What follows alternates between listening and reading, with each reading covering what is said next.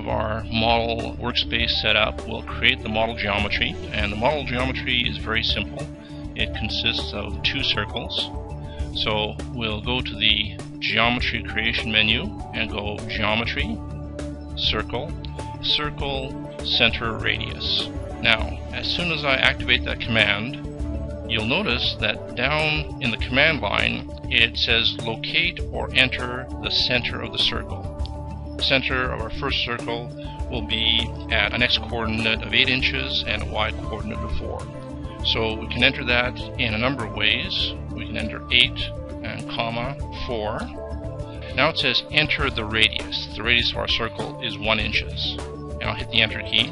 Now you notice in the workspace a circle has been drawn, and down in the command line again it says locate or enter the center of the circle. So the command is still active, so you can keep on creating circles. The next circle I'll create will be at the same x-coordinate, center of 8, but it'll be at a y-coordinate of -4. And I'll show you another way of entering the numbers. We enter 8, but instead of entering a comma this time, I'll just use the space bar to create a space, and then I'll enter -4. So now it says enter the radius again, and it'll be the same radius. We'll enter 1. And I hit the enter key, and now we have the second circle created. So it says locate or enter the center of the circle. We could keep on creating circles, but we're done. So I'll end the command by hitting the enter key a second time, and you notice the message area gives you a summary of the geometry that's been created. It says there are 4 points, 2 segments, and 2 regions. So each circle is defined by 2 points. Each circle is only one segment. It's a segment which has the same start and end point, and because it closes in on itself, it creates 2 closed regions. Now that we've completed the geometry for the model, in order to turn it into a CAE, computer-aided engineering model, we have to assign physical properties. Now, there are only 2 physical properties we need to be concerned with.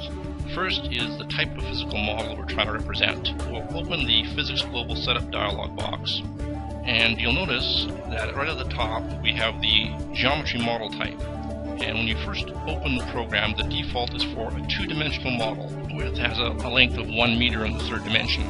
Now, we are creating a rotationally symmetric model, and it's rotationally symmetric about the y-axis. And so I've changed it now. It's a y rotationally symmetric model at x equals 0. The solver type, we're going to do a field solution, and the operation mode is a static one. We're not going to have an AC current, we'll have a DC Helmholtz coil system.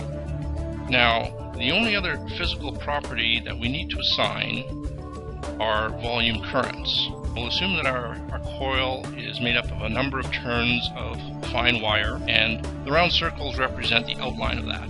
Or it could be the circles represent a single coil, but usually you'd have a number of turns of small fine wire. The total number of ampere turns in our coil will be 2,270. So I selected physics, then volume current, assign total. Now the command line again prompts you with the information it needs. It says assign volume currents, select the regions. I'll move my mouse pointer into the first circle, and you notice that the circle turns orange, and in the lower right hand corner there's a little stretched rectangle there. That indicates that your mouse pointer is over a closed region. So I'll click once, and I'll move my mouse pointer. You notice that the circle remains green to show that it's been selected, and the selection process is still active, so I can keep on selecting more regions. And I'll move my mouse pointer again into the lower region, and I'll click the left mouse button once. And once again, I move my mouse pointer to a blank area of the screen. Both circles are filled solid green, which means that they're selected. So now I can end the selection process by clicking with the right mouse button. Okay, so now the prompt in the command line has changed. It says enter the total current. So I'll enter 2270. So the total current is 2270. I'll hit the enter key. I notice that both of the coil regions have turned sort of a magenta color. That indicates they've been assigned volume currents. The volume current command is still active. If we had other regions that needed different currents, we can select them now.